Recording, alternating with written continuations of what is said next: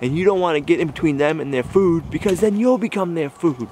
It's a true story. Pigs are omnivores. Good morning, Modern Steaders. Welcome to the farm. It's Friday, and you know what Friday is. Friday is Modern Steader Update.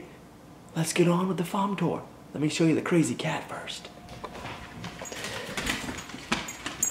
What are you doing, crazy cat? Pluto's jealous. Pluto says, let's get on with the Modern Steader Friday update. Let's go. Pluto's ready to give you the update. You ready, Pluto? You ready for the Friday update?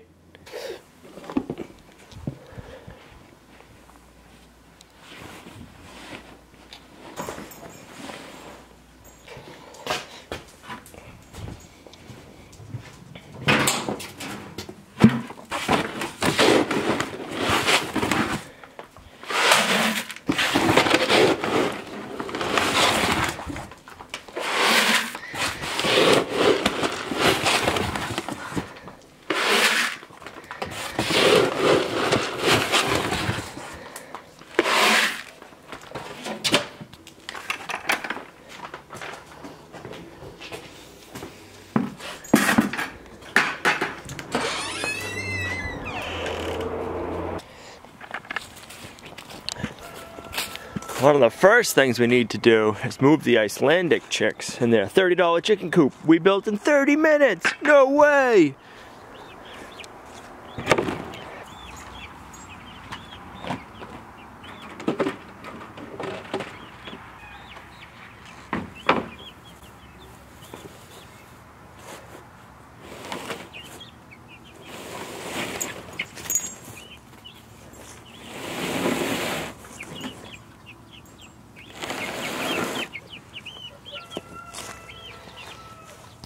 And that's how simple it is to move the Modern Steader chicken coop. It'll be even easier once they're bigger and we can put the full-size feeder in here. The feeder will be on the corner seat, so we won't have to go in here and move the feeder for them.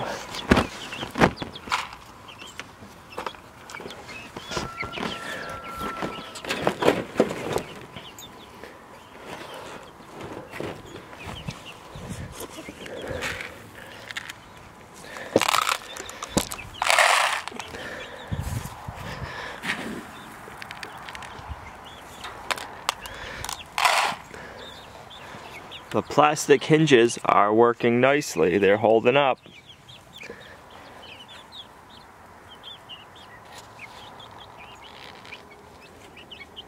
Still not sure on which ones are females and which ones are males. It's going to take a little bit while longer to determine that.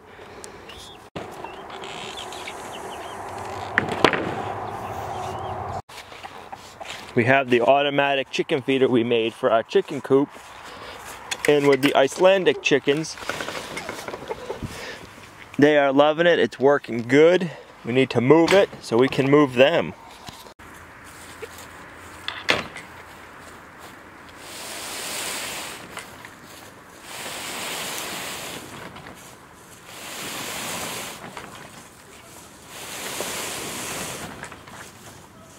I'll tell you what, the new Modern Steader chicken coop, even with a full 5-gallon pail of water, moves a lot easier than the cattle panel style chicken coops. Whew. We're going to be building a lot more of the $30 chicken coops this winter.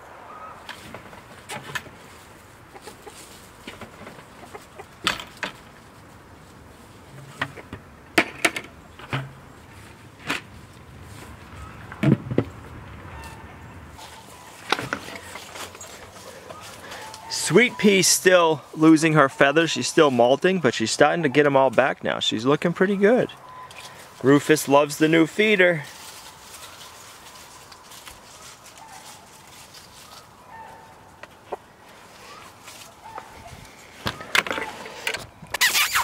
Hey, come on.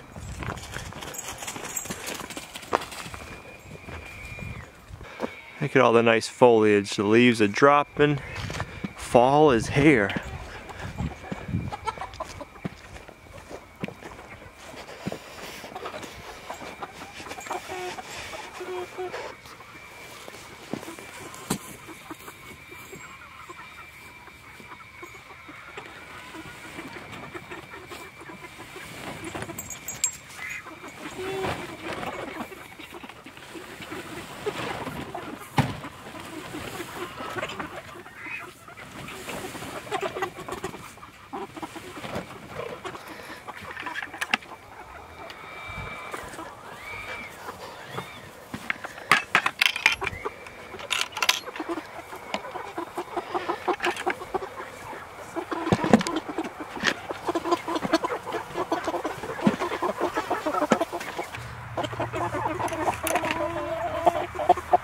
birds are growing great.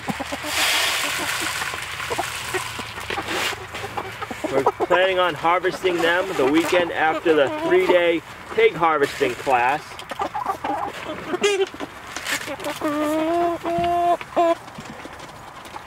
But they are growing amazingly well, and they're all nice looking birds. We're gonna have a freezer full of the best pasture-raised meat we can supply for our family.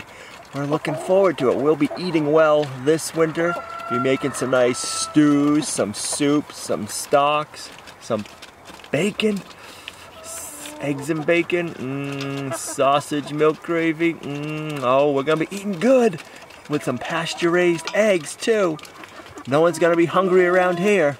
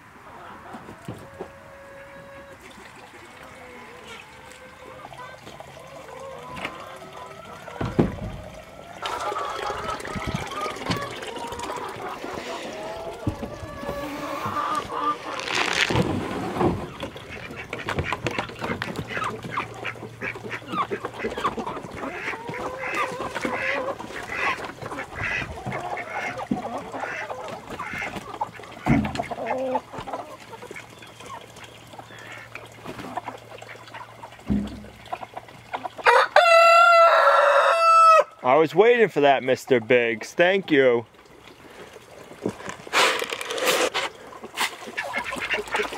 Plenty of water.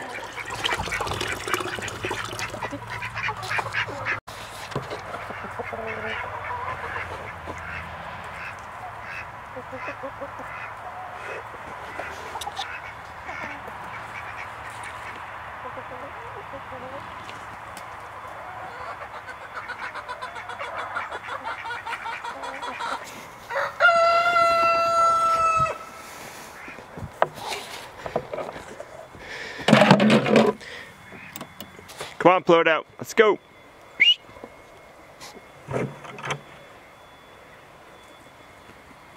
Come on.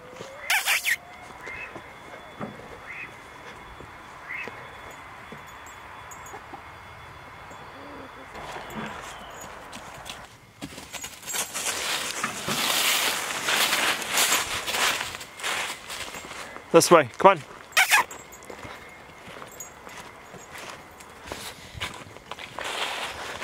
Oh man, the deer are loving the broccoli. What a disappointment. They're kind of leaving the cabbage alone. Next year we'll have to make sure we do a good job at fencing off our fall garden.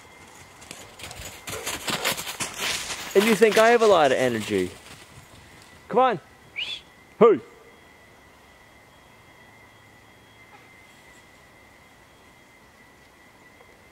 I got nothing on her. I could use just a little bit of that energy. So next year we'll have to make sure we fence off our fall garden because I'm very disappointed. I was looking forward to all that cabbage and broccoli. That cabbage is gonna make some good sauerkraut. I guess we'll just have to support some local farms and buy some locally grown produce for the fall. We got our meat pole installed. We needed around 14 feet off the ground with the meat pole. We got about 14 feet, 6 inches. We need that height because we're gonna be able to raise the pigs up and have a 55-gallon drum of boiling water underneath them so we can dunk them in it after get all the hair off, because we're gonna be processing the pigs the old methods so we can utilize as much of the pig as we can. If you'd like to see the videos on how we installed the meat pole, I'll put a link to those videos right here. It was quite a fun process. We'll say that the least. We've been getting a lot of questions lately on how we can be processing our own pigs. I'm writing a blog post to explain that better. That goes into more detail about how and why we do it. If you want to find out that information, go on over to our website. I'll put a link to it here and in the description down below, and be on the lookout for that blog post.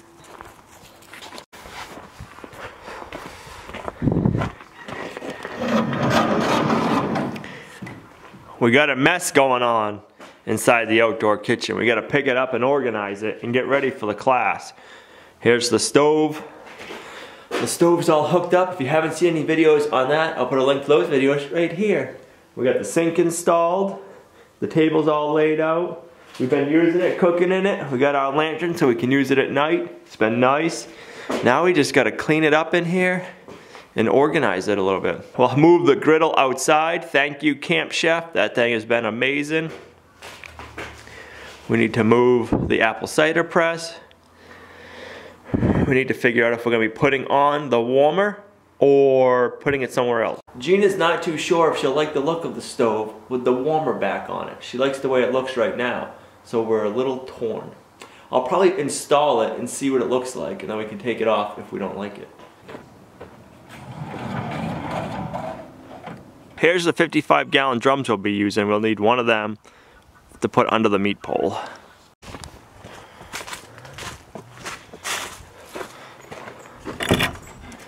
The composting outhouse is working great. In tomorrow's video, we're going to be working on a place to compost everything from our composting outhouse. So make sure you don't miss that video. Let's go check on the pigs. So we're going to be having the 3-day pig harvesting class here, and I'm going to be videotaping it. But I'm going to get 3 videos made, edited, and uploaded for you guys while we're taking the class. So that way, while we're taking the class, my attention can be on learning the skills and videotaping what I can for all the modern steaders. And that way, I'm not spending the night up till 2 o'clock in the morning editing the videos. So I'm going to have 3 videos scheduled for those days, and then so the last day is Sunday, so come that Monday or Sunday night, I'm going to work on editing the first video. It's going to be fun. We got to be a little, we're going to have to be a little, what's the word I'm looking for? Creative. We're going to have to be creative on how we make these videos. YouTube has gotten very strict on their policies lately on what you can and you can't upload. And if I upload stuff they don't like, they won't monetize it, which isn't the biggest deal. They could put a strike on my channel. And if I get 3 strikes, Lumnah Acres would be out of here. So we gotta be very creative, and we're not gonna be able to post. We'll be able to post a lot of the stuff, but the very first part, we're not gonna be able to record. Or I'll record it, but I can't upload it to YouTube. Because we don't wanna get kicked out of YouTube, do we? That wouldn't be any fun. So we're gonna have to be creative. If you wanna learn the whole process from A to Z, 1 to whatever, leave it in the comments down below and we'll figure out a way to get these videos out. The pigs are still sleeping, believe it or not.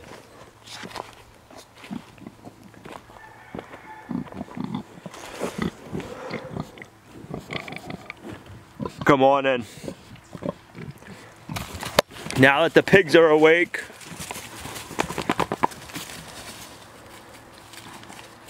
at this stage of a pig's life, the only thing they're doing is they're eating. And all they care about is eating. Look at how destructive they've been. They just want their feed. They're either eating or sleeping. That's what their life is all about right now. And drinking. They love the automatic waterer.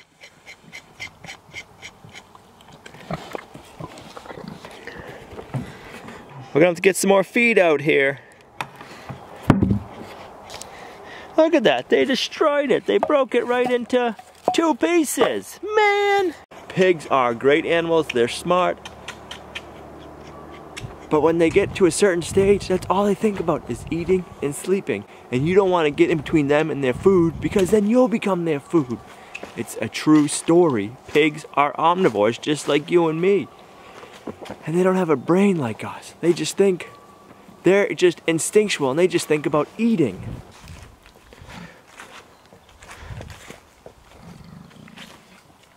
Did you find anything good? We hope you enjoyed today's video. We've been busy here around Lumnah Acres getting ready for all the fall projects going on and getting ready for the 3-day pig harvesting class we're going to be hosting here at Lumnah Acres in just over a week. That's crazy. I'm looking forward to supplying me and my family with some of the best food possible on the planet and learning some new skills and learning it with some other modern steaders. This is going to be great. We're going to be learning some very useful skills for the modern steader, so stay tuned for those videos. And we'll see you right back here tomorrow where we're going to be working on the composting area for our composting outhouse. We'll see you right back here tomorrow at Lumnah Acres, a guide to modern homesteading, self-sufficiency, and freedom. Bye. Let's see what our crazy cat's up to.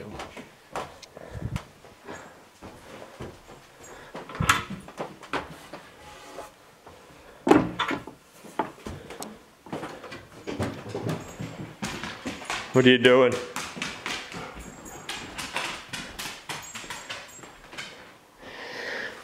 What are you doing?